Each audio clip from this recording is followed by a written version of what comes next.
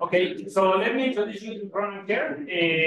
He's from Canada. He started making his first steps in astronomy with James Francesco, isn't it, in Canada. But then he moved to the University of Texas in Austin to work with Stella Audner and mainly with Alan Krauss. Sorry. And today we're going to talk about his work, his PhD work. He's almost about to get his degree, and it's about mapping the star formation history in the solar nebula. So I hope everybody finds it interesting. Great, thank you, Javier, and thank you very much for the invitation to come here. I'm very excited to be able to explore your institute and experience your beautiful country. So with that, I'll start talking about the work that I've been doing for the last 4 or 5 years or so, and that is about using young solar populations to learn about star formation. And oops, I thought that was a good slide. There we go. Okay, cool. So I'll start out with this general picture of star formation. We start with some sort of cloud of gas, not necessarily a spherical one, often a filamentary one, and it will collapse under the weight of gravity, fragment. Those fragments will become dense enough to be able to form stars. Those stars will eventually begin to blast away the starting gas material, leaving behind just a young solar population with the gas fully dispersed. However, as you might note, a lot of the very fascinating physics happens in the gas phase, but as soon as that gas is dispersed, the evidence of the processes that were happening in the gas are lost from the gas, and it's only the stars that are left behind that essentially act as test particles to record elements of the properties of the gas that form them. And this includes the velocities that have been given to the stars by the gas, the times of formation of those stars given by their ages. And by combining all of this information about the properties of the stars, we can create this very long star formation record that traces the history of a solar population over tens of millions of years that is visible for tens of millions of years after formation is finished. So there are a few things we can do with this sort of a record. So we can identify when star formation begins and ends. If there's a very brief event that's rare, if we are much more likely to be able to detect it in terms of the record than in terms of something that's currently happening. And we can also, and this is what I'm most focused on, is investigating the evolution of slow processes, ones that happen over tens of millions of years, and large-scale star formation processes that go up in the scale of spiraling arms and galaxies. And just to give you a sense of the sort of processes that I'm looking at here, we have the concept of triggered star formation. And there should be a video here, but oh, there we go. Okay, it's coming. So basically, the concept behind triggered star formation is that, okay, I wasn't expecting that. All right. Well, the concept of triggered star formation is essentially you have a supernova or a feedback from young stars that compresses adjacent gas material and causes stars to form. So I will have to get back to the. Is that good? Okay, sorry about that. So essentially, what happens is that by using solar feedback combined with supernovae, we can compress gas material and cause star formation, both causing star formation to propagate across individual star formation regions and also causing star formation to occur on much larger scales. And on the cloud scale, we get this concept here, which is called sequential star formation. And this is where you have radiation from stars in one part of a cloud that compresses gas in an adjacent part of the cloud, that then produces more stars, that compresses gas in an adjacent part of the cloud, and so on and so on. And you essentially use up the entirety of the gas in the cloud over the span of 10 million years or so. And when you look at larger and larger scales, you get a wide variety of different processes happening. So, on large scales, you have these big spiral density waves that lead from the galaxy and sort of drive over densities on those larger scales. And then at smaller scales, you see these bubbles here, here, here, here, all these little dark areas where there's less gas. And that's usually because there has been a cluster has formed, a supernova has gone off. You've had basically processes that have cleared that gas. And that combination of compression of gas by these bubbles and the overdensities driven by these spiral arms combine to influence the star formation throughout the galaxy. And we can learn about the structural evolution of that galaxy by combining the dynamics of stars with surveys of young populations over the entirety of the solar neighborhood. And there have been some simulations that have been investigating exactly this sort of concept. So stars from the gas over densities, and here we have a simulation of gas from the fire simulations. This is from Viviano Seguera's work, and you can see that you have this evolution of gas over time, and you can see the evolution of the spark alarm patterns and bubbles. So here's a big bubble going off here, and you'll notice that as this big bubble goes off, it sweeps away gas and produces a dense filament, and that dense filament happens to be very similar to a structure that we see in the solar neighborhood. So by using stars as essentially gas particles to trace the densest regions of the evolution of the gas, we can learn a lot about how the stars that are within that have formed. And of course, we can inform the models by using the results of those studies. And there have been quite a few studies recently that have taken advantage of the incredible resources from the Gaia survey to look for young stars and young sort of populations to address these sort of questions. So this includes basically two major categories that were active at the time that I started the work. So first we have the age-independent clustering work from groups like Coloquio 2019, Senegal. These are these all-sky surveys to look for open clusters and associations, but they're not limited by age. And as a result, they are less sensitive to detecting the most fine and minor young associations. And we also have some work from groups like Coloquio, who did work on the Vela complex here, and IRyA, who did the Orion complex. And these are targeted surveys that focus on the young stars, but don't look at the broader picture of what's happening for the entire solar neighborhood. And at the time that I started this work, that was really the missing thing that I wanted to fill in, was the need for broad searches to look for young star populations, get this incredibly deep view of the populations that exist, and use those to learn about how star formation is assembling, both on local scales and on larger galactic scales. So that is the objective. I realize I pretty much already said all that stuff.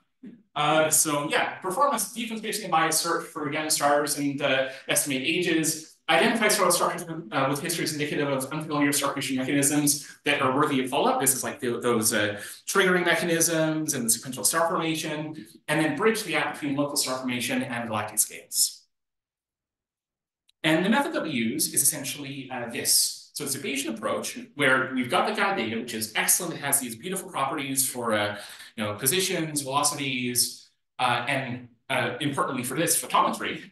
And what we can do is we can compare that to a model. So this model takes known values or known distributions of ages, masses, metallicities, and multiplicities. We can combine all those factors, and through using an isochronal model, so it's the parsec version 1.2 isochrones, excuse me, we can essentially compute expected values of the photometry, so that is the magnitudes and the colors for each star in the sample. We can then add reddening in the direction of whatever star interests us, and then the model stars have known values for all key properties. The Gaia stars have absolute magnitudes, but don't have ages or masses or anything like that. So we can say what percentage of model stars near a given Gaia star have an age that is less than 50 million years, or that have an age that is less than 50 million years. And that sets the probability that a star is young in our model. So what I do is I identify stars according to that metric, and that reveals two major regions where stars are identified as young. First of all, there are the very tip of the main sequence, which is our OB stars. And we know that those are young because if they were not young, they'd be dead because they don't live very long. And then further down on the pre-main sequence, we have stars that are above the main sequence. And they are above the main sequence because they are very young. And in the young, early on in stellar evolution, the stars are quite bloated because they haven't fully contracted to their final position on the main sequence. So they're bigger, and as a result, they are brighter. So that's why you can identify those photometrically. So this is essentially everything redward of about G8 all the way down to the bottom of the sequence. Yes?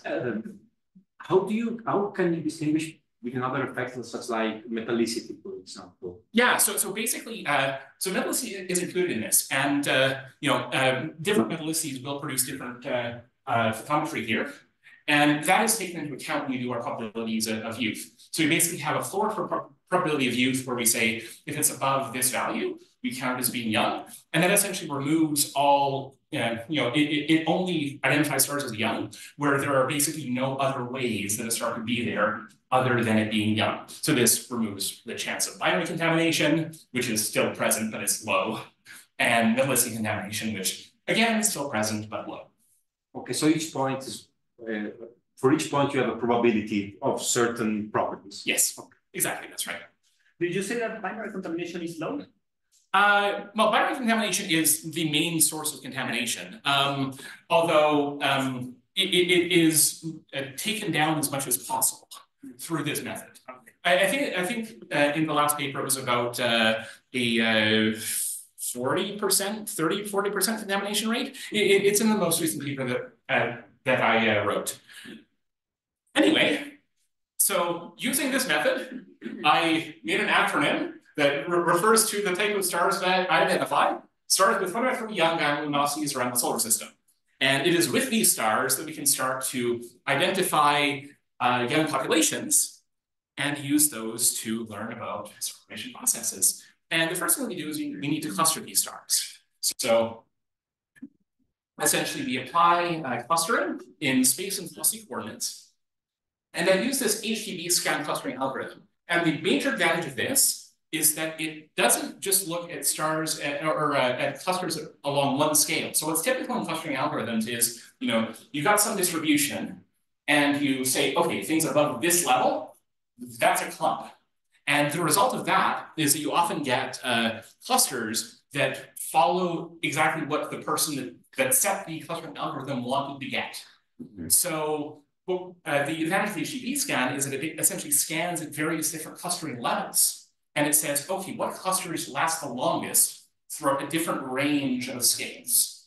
And as a result, we're going to get these clusters that are, the most persistent is what we call them. And this can both reveal, these very large clusters that are substantial on large scales. But because we're looking at the clustering over many different scales, we're just as sensitive to very small clusters as we are to very large clusters. So we have no sensitivity to input parameters, and we're able to detect the smallest populations in the sample. Then we can do our clustering on our sample of young stars, and we can get this beautiful map mapping the distribution of young associations within 333 parsecs here. This is from my first paper published in 2021. And you can see this beautiful network of young associations around the sun. And I recently expanded this work to a kiloparsec. And here you see 116 groups, 10 of which are completely new, and 20 have no direct equivalent in literature. So we really are pushing the boundaries of the known populations up to and beyond the limits of what has been shown in previous surveys. Sorry, you already mentioned, what kind of accuracy do you get from this kind of clustering? What do you mean by accuracy? So have you checked it versus known cluster membership?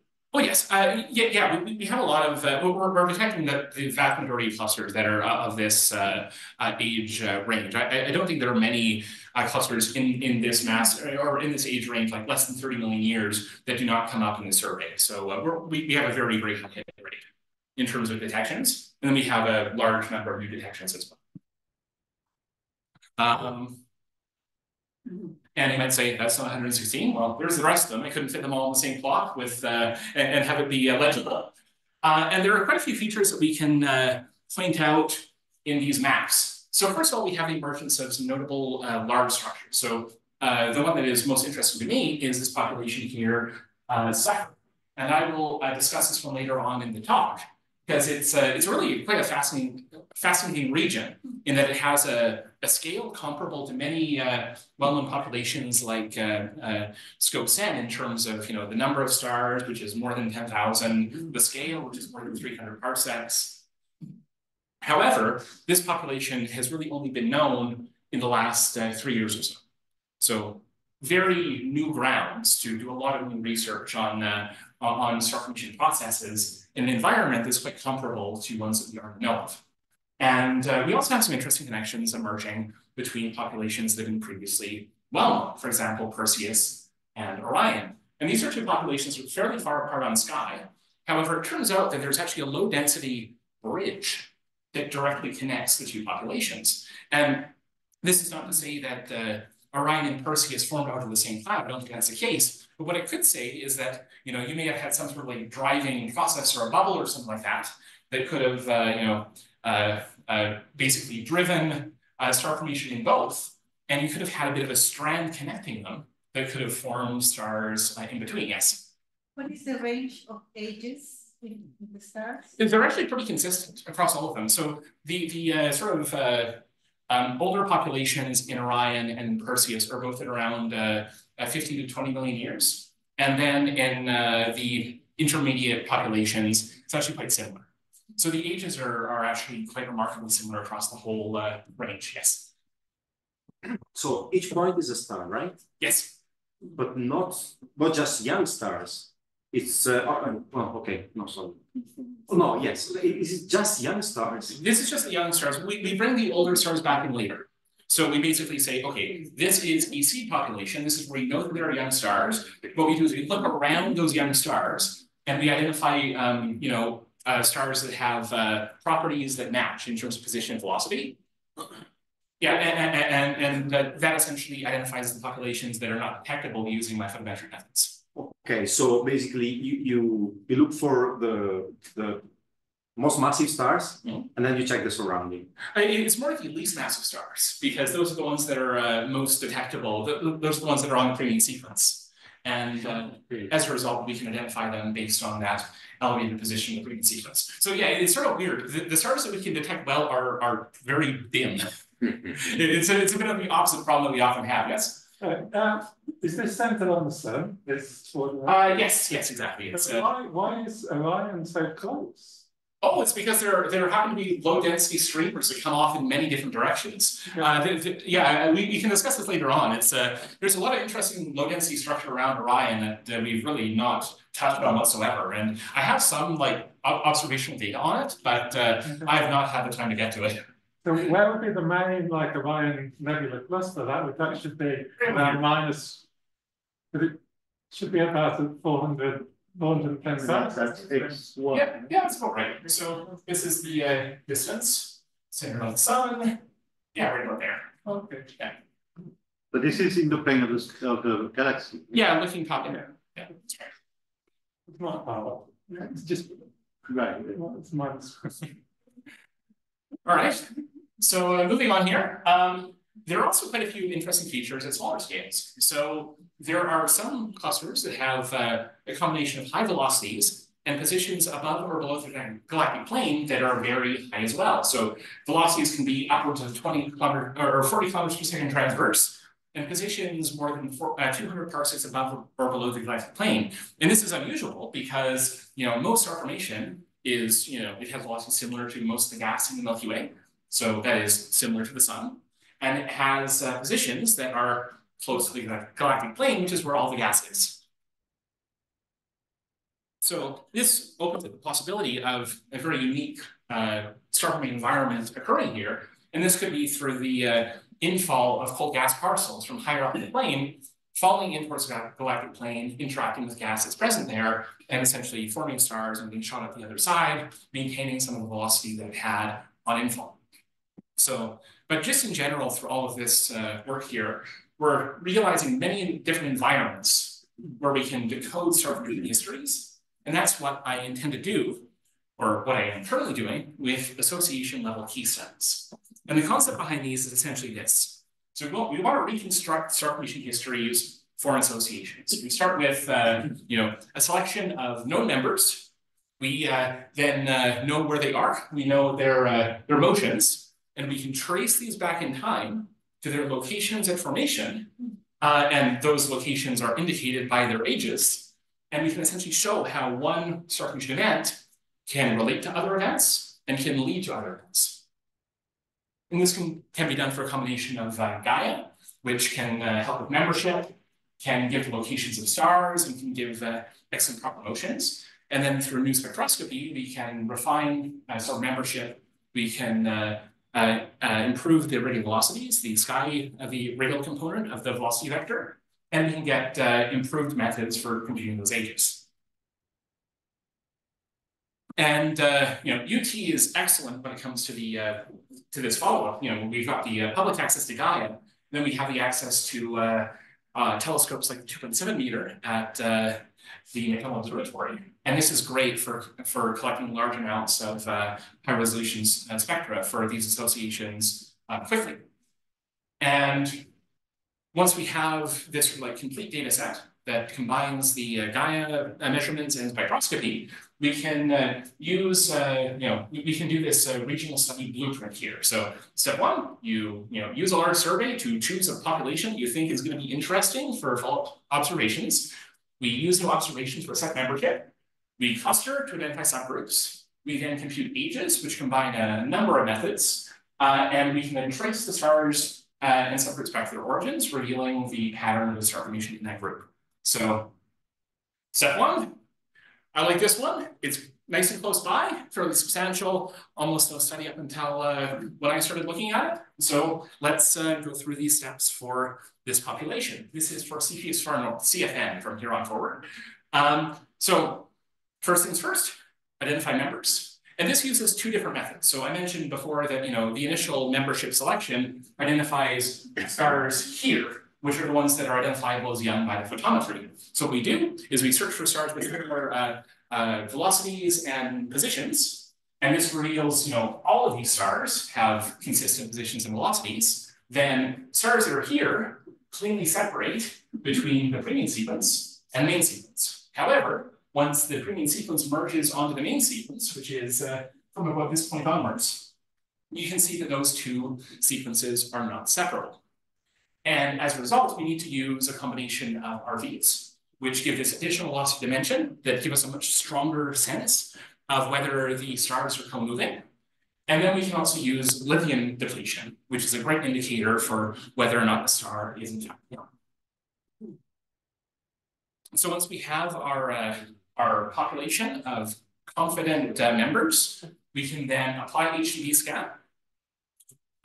And this time we'll do no fragmentation. So this time we're not clustering for the most persistent groups, we're clustering for the smallest scale groups. And the reason we do this is because we're trying to detect the populations that are the most fundamental units. And the most fundamental units in the cluster are most likely to have very similar ages and very similar locations where they form. So we're breaking up as much as possible, and we're going to compute ages for each individual clump in this population. But you can see we have a lot of nice substructure emerging in CFN here. And then we compute ages, and there are 4 methods that we use to combined to compute ages. So first of all, we have isochrones. And isochrones are great for determining whether star A is older or younger than star B. However, the models, isochrone models often disagree by a lot. And by a lot, I mean like a factor of 2 or more. So as a result, if you really want to get good absolute ages, you need to use other methods to better constrain the scale of the isochrone models. And through that, we can do dynamical ages, which essentially, you take a bunch of stars. Yeah. When is your 0 point of your age? So for every one of dynamical ages, it's when the star forms. For dynamical ages, it's when the gas disperses enough to let them disperse. So, the concept behind dynamical ages is that you take the stars in the present day, you trace them back in time. At some point in the past, there was the most compact configuration, and we're saying that that is when the gas disperses. Not when the stars form, when the gas disperses. There's a bit of an offset there. And that offset can be calibrated through, fitting with the isochrones and, calibrating with the lithium depletion and the after-seismic ages, which are 2 other methods that are great for pinning down the absolute ages of these associations. And when we combine all these methods, we actually find that there's an offset between the combined isochronal ages and the dynamical ages of about 3 million years, which is quite consistent with the time scales of gas dispersal that we expect in populations like this. So we've done all the steps leading up to this. So now we can trace all the stars and subgroups back to their origins and try to reconstruct how this population formed. So one question, Ronan. So could you say that in principle the difference between the isochronal age and I can't remember how to call it, dynamic. Yeah. So it's basically like a measure of the timescale it takes for the clump to be dispersed by the first stars that are in it. If the exoplanetary ages are properly calibrated, then yes, the gap between them will be the timescale of dispersal of the gas. Okay. Yeah, that's right. Okay, so basically what you're going to be seeing here, and I'll be showing a few of these going down the road, but I am taking the positions of real stars with real velocities. These are not simulations. I trace them back in time, and then I am letting them come back in, and you know, when they pop in, there is the first group forming, and then we have more formation, and you can sort of see what we're seeing here. So this is a video of the entire history of the formation of this complex. And the first thing that you notice is that we have two formation nodes emerging out of this pattern. So, you know, so you see that, you know, after star formation begins, we end up having two distinct regions where star formation progresses. And in both regions, star formation lasts about 10-ish million years. And it just so happens that that this sort of node structure, this division of a population into two separate nodes, is actually not easily detectable without using traceback. And just a quick aside as to the possible implications of this sort of like double node structure. Yeah.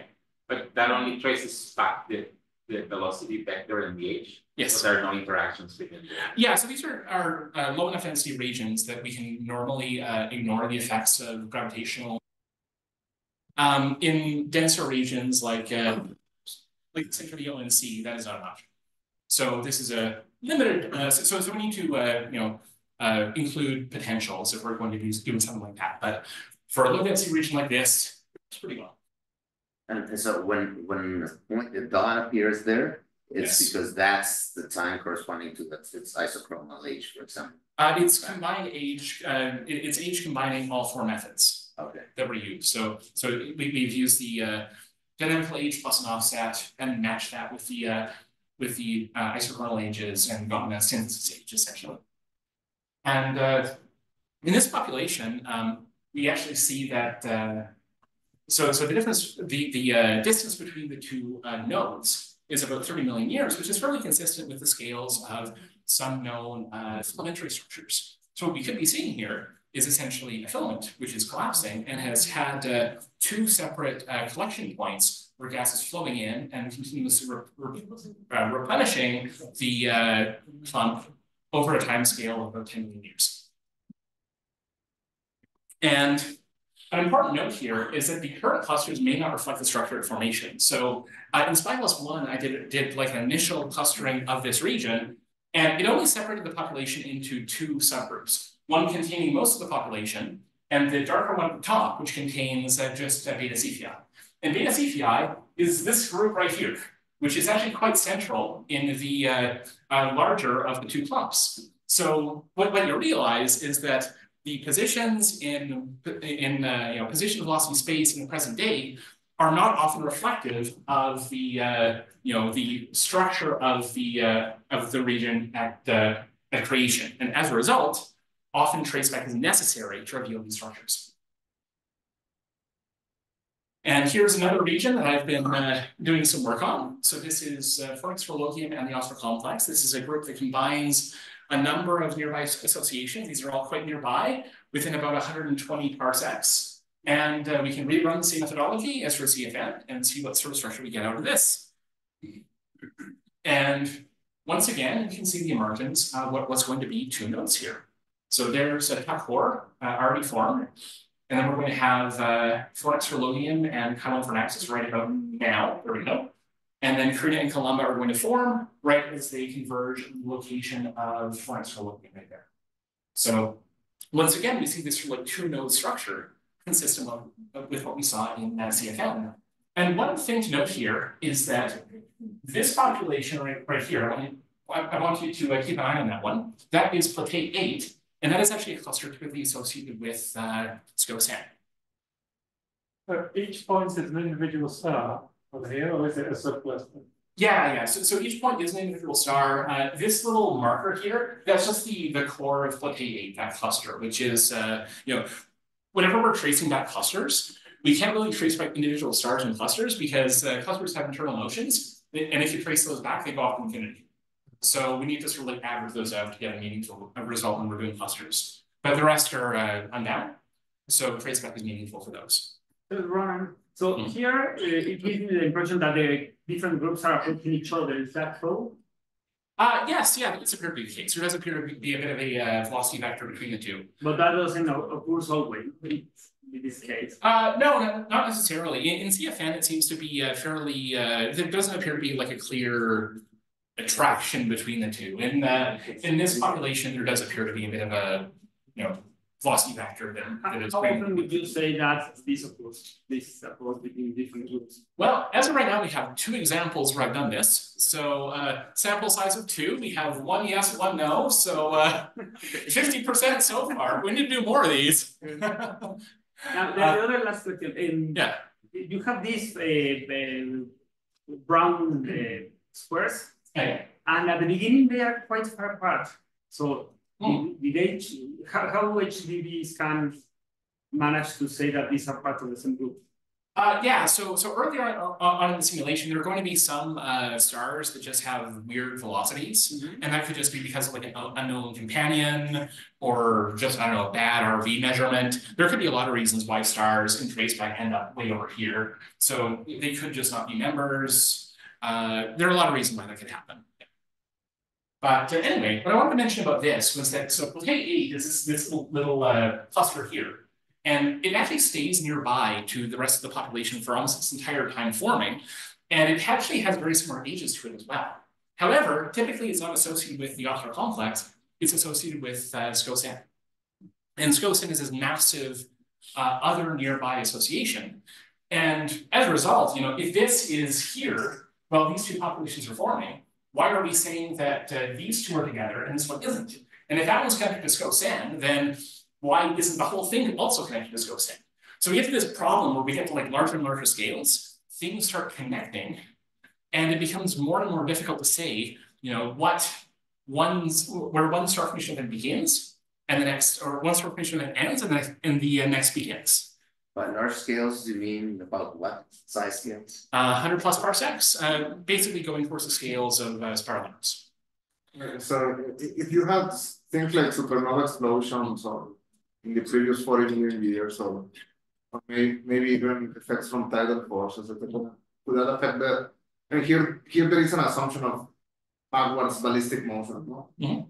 So could that affect? Certainly possible, yes.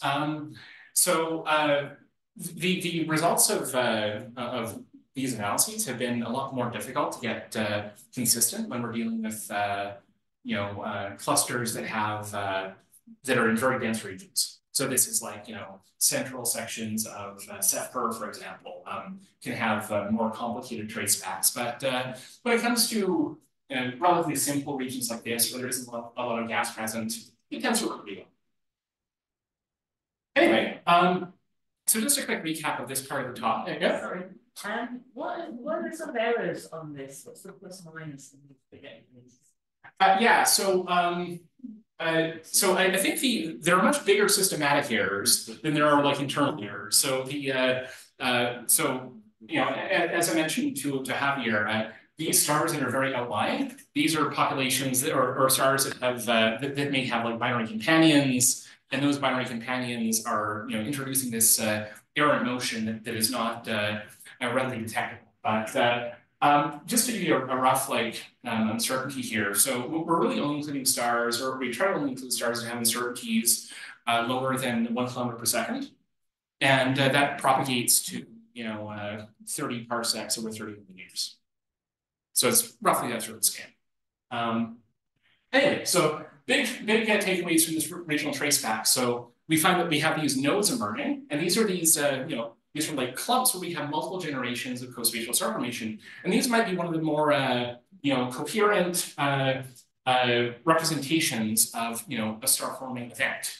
And we also have the fact that star formation is interconnected.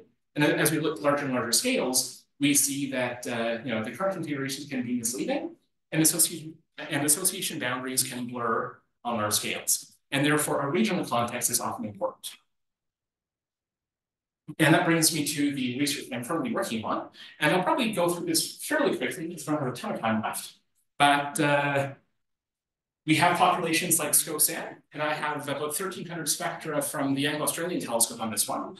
And this is a great laboratory for star formation, containing more than 10,000 stars, and also includes patterns consistent with sequential star formation. So here is a map that I made in my first paper in SPYGLASS 1. And you can see here, so this is age on the color bar. So the yellow colors are the ages around 20 million years. The dark purple is around, going down as low as 2.5. But you can see here that we have an old population that sort of covers the spine here, like that. We're referring to this as the Libra Centaurus arc, which is this oldest population in SCOSAN, about 20 million years old. And then going away from it, we get progressively younger ages. So here, we get ages from 10 down to 9. Here, we get ages from 20 down to also 9. And here, ages 20 down to 12. So this could be an indication of this slow progression star formation moving out from the Libra Centaurus arc towards these more outlying regions and using up the gas as it goes. And we actually see very similar patterns in a lot of other associations. So on the left, we have Sky 89, a very newly discovered population, really no work done on it so far. And you can see once again, all down to young. And here in Lambda Orionis, we have a very dense cluster with very massive stars in the center.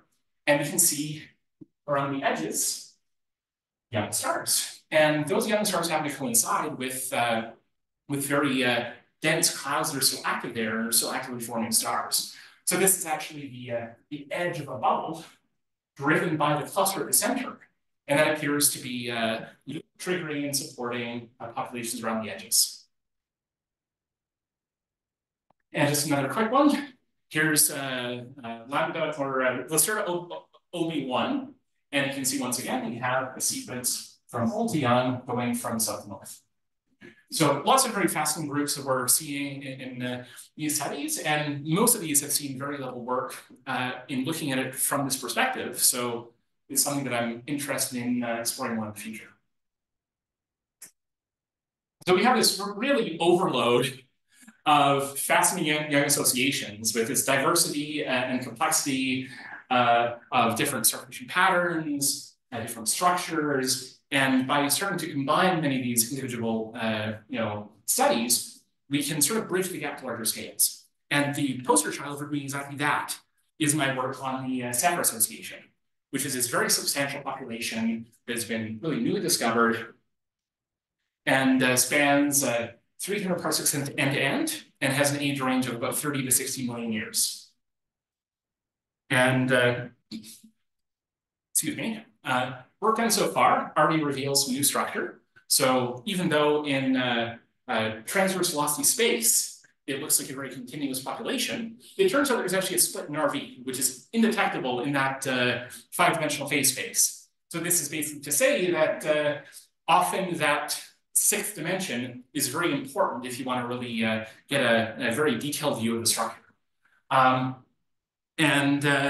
Moving on from that, we also have a very diverse environment emerging in both these sort of RV subclubs of Sapphire. So you can see this is a figure that shows the virial state of the populations. Red is a bound cluster, blue is an unbound association, and orange is ambiguous. I need to get to looking at those more closely. And you can see that we have a very wide range of populations, ranging from very dense clusters all the way down to very sparse associations. And this is in contrast to something like Upper SCO, where we really don't see this sort of dense cluster yet. So it gives us an opportunity to say, okay, is this the sort of thing that emerges through the evolution of clusters that already exist? Or is this something that is indicative of different processes that led to the formation of Sapphire versus SCOSAN? What's the spatial size scale on that previous plot? Yeah, let's go back to that. Yeah, so this is about 300 parsecs in the end. So 300 parsecs by about 100. And then the northern fragment, which is this one, this is the one that is has the higher RVs, similar dynamics, 2 substantial open clusters, and then a series of younger or smaller associations around that. And once again, scales about 150 parsecs by about 100 parsecs.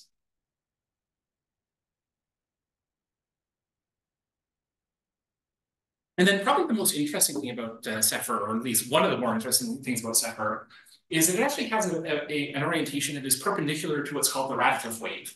And the Radcliffe wave is this very large sort of wall of gas right here, which aligns with the structure of the local spiral arm. So the spiral arm pitch is essentially this and this. You just sort of like imagine these as being like arms of the spiral galaxy.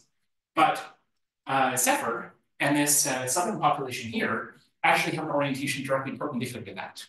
So, you know, could this be an example of star formation line not with the spiral arm, but with spur structure? So we can see this image of the galaxy here, or of M74 here, where we have spiral arm, and there's a network of gas in between the two.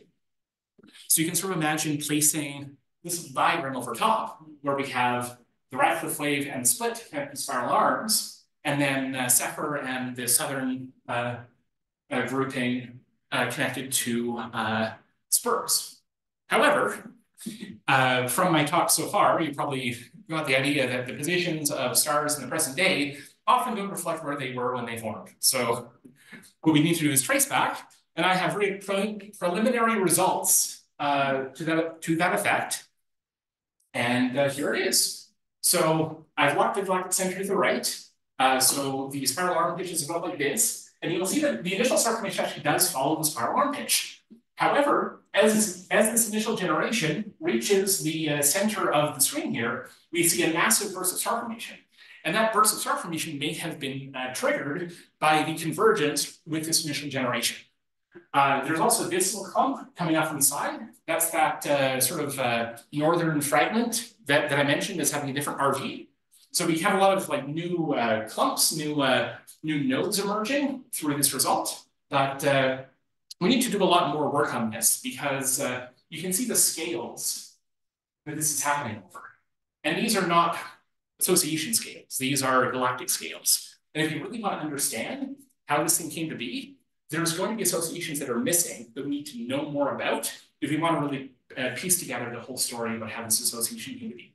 This still doesn't take into account the galactic potential, right? Oh, it's going through yeah, so all the traceback is using GalPi.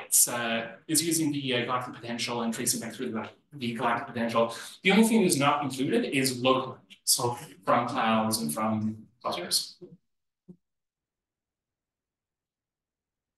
Anyway, so what I want to do in the near future is essentially this. So, you know, galactic star formation mapping. So, you know, we combine solar populations over, you know, kiloparsec volume. We get their ages, we get their positions and velocities, and we can trace these back in time and show exactly where, you know, each single star formation event in the solar neighborhood was when it formed, and use that to reconstruct patterns of star formation on spiral arm scales, and compare those to things like the models I showed earlier, which show the evolution of the galaxy under the influence of spiral arms and of expanded modes. So that is the end of my stars part of the talk, although I think that I don't have time for planets. It's a long part of the talk, although I realize I'm at 12:50 here, so should I stop or should I run through this quickly? 5 minutes? Sure, why not? All right, sure. Planets. So people like to use my list for planets because a lot of very fascinating physics happens in the first 100 million years after formation. And you know, these sort of processes include you know, the loss of the envelopes of planets, the you know, the time scales of hot Jupiter settling into their orbits, and the processes that guide that.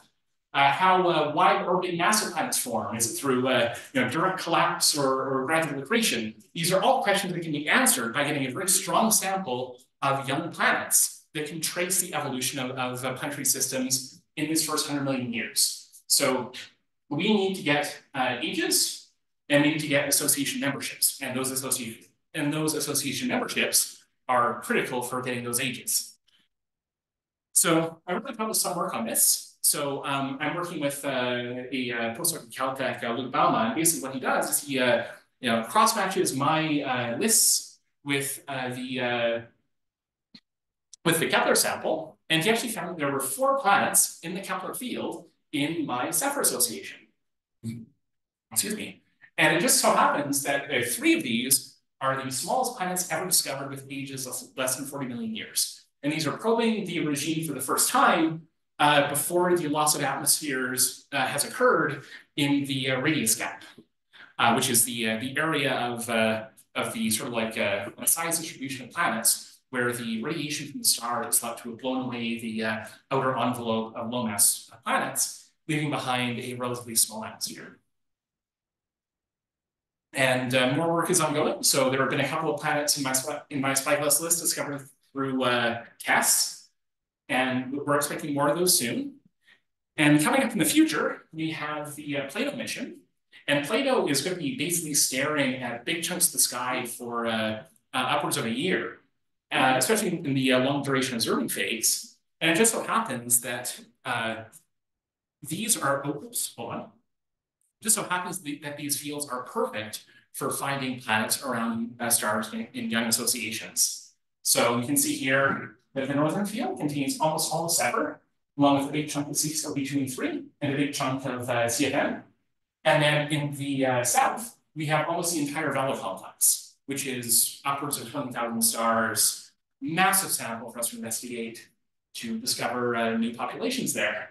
And there are also a few clumps in the southern world that have only been found in the SPYGLASS lists. And as a result, the only way to get proper ages for them is to really, consistently improve the age results and the studies of these young populations that have been discovered through SPYGLASS. So with that, oh, hold on, wrong direction. There we go. With that, I'll leave up my conclusion slide, and I'd be happy to take any questions. Thank you.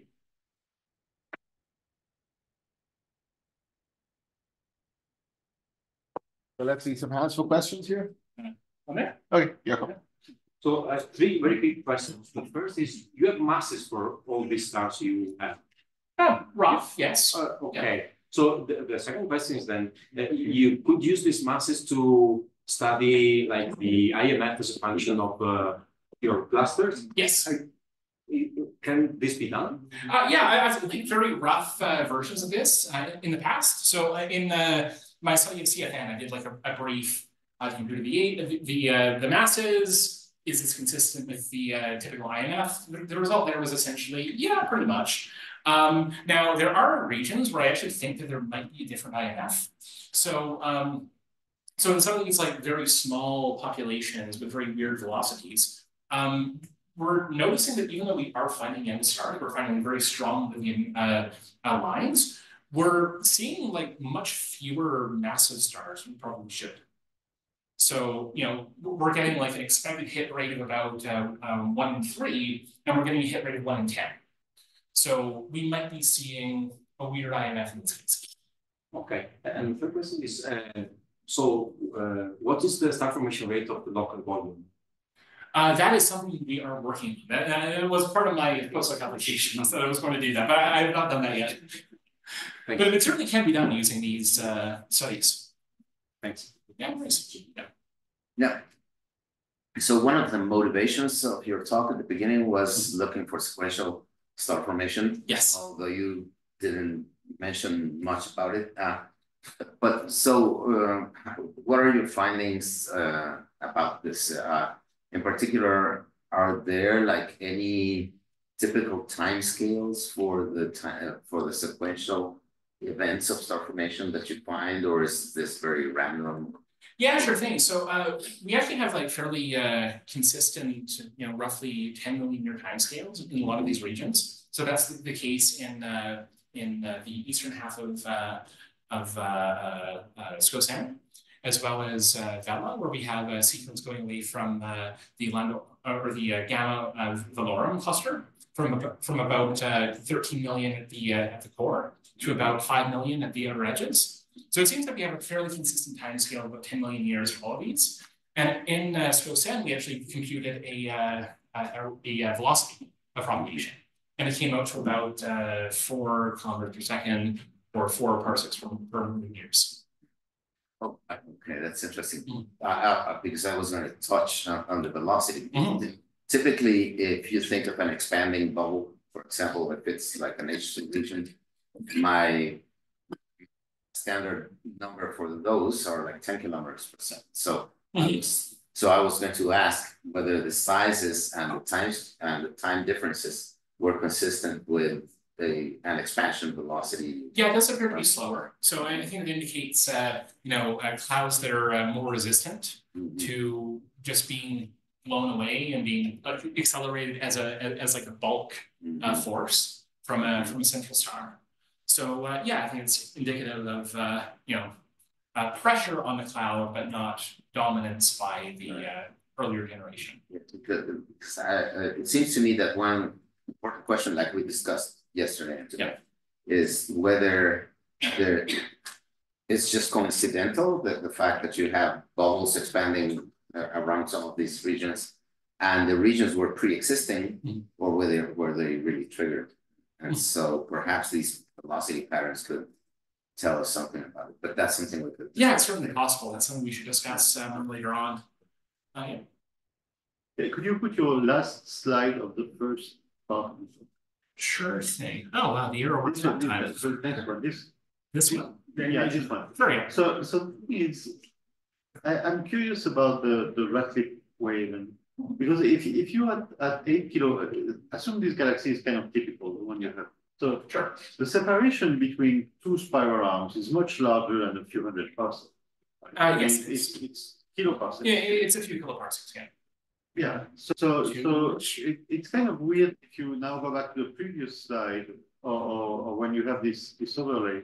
Yes. I mean, the separation between these 2 lines, like you said, are kind of 2 spiral arms, and then something happens between. This is only a couple of hundred parsecs. Yeah, there was certainly a little bit of a messing with the scales to sort of make the point workable. But there are certainly cases where you have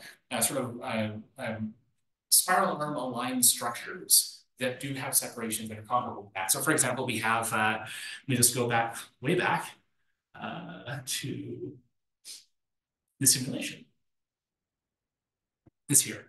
Yeah, so you can see that the sort of gaps between spiral arms is constantly evolving. Yeah, but this is simulations. As Rosa was saying, these are not real spiral arms, right? I mean, right. The thing is that we don't actually think that there isn't evidence of there being like a grand design structure in the Milky Way to begin with. So I think this is probably more likely to be what the Milky Way actually looks like compared to M78 or M74. So I think that more likely when we talk about spiral arms, we're talking about like structures aligned with the spiral arm pitch, like these guys here. They're aligned with the spiral arm pitch, but they are not, like spiral arms as you would probably call them, I suppose. Does that make sense? It depends who you ask. But if you ask Mark Reed and his co-workers, they do find fairly clear evidence of well-defined long spiral arms. That's but it's certainly on the messy side. It's not like there is big thing here, big thing here. There's a lot of like arms sort of like branching off and merging. And at least in my opinion, what I've seen looks a lot more similar to this than it does to M74. This M74 is a very well-studied galaxy that looks very pretty. So it's often a nice one to use as an example for spiral structure. Okay, yeah, go ahead. Nice. I have a question regarding the planet section. Yeah, sure. Have you checked which is the planetary architectures of these systems that are now being discovered around some stars of the stellar association? Yeah, so I mean, the thing is that when we're dealing with calculate planets, these are planets discovered using the transit method. And the further out you go, the less of a chance you have of detecting planets. So the opportunity to see like multiple planet systems it's often harder than just finding one. Although I think there was one of these planets, or one of these stars that had two. So if you want to check into that more, it's Bauma 2013 or 2023, sorry, and that goes over all that the details of the systems discussed there. And do you expect to find a different architecture of these planets that may be discovered around these stars with respect to the planets that are discovered in the field stars? Oh, certainly, yeah, and I think that could be indicative of the evolution mechanisms that happen after the first 30 million years, and there are some that are expected to happen on longer timescales. So I think getting like a wide range of systems in that 1 or 0 to 100 million year range, that's going to be critical for really understanding the evolution of that sort of a timescale. So we just don't have enough of them yet, but we are working on it, definitely. Okay.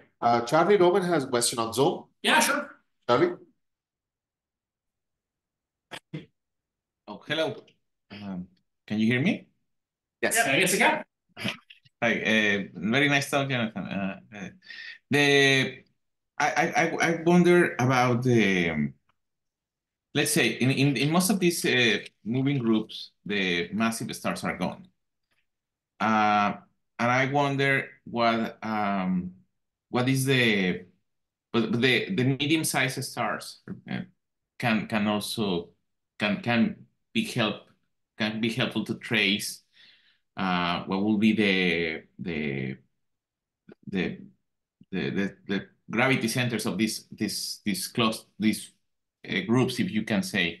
Can you comment on this, or what, and also in what are your spectroscopic in terms of your spectroscopic data, what is the typical range of spectral types that you are exploring, considering that massive stars are no longer, probably in most of these cases, the main tracers?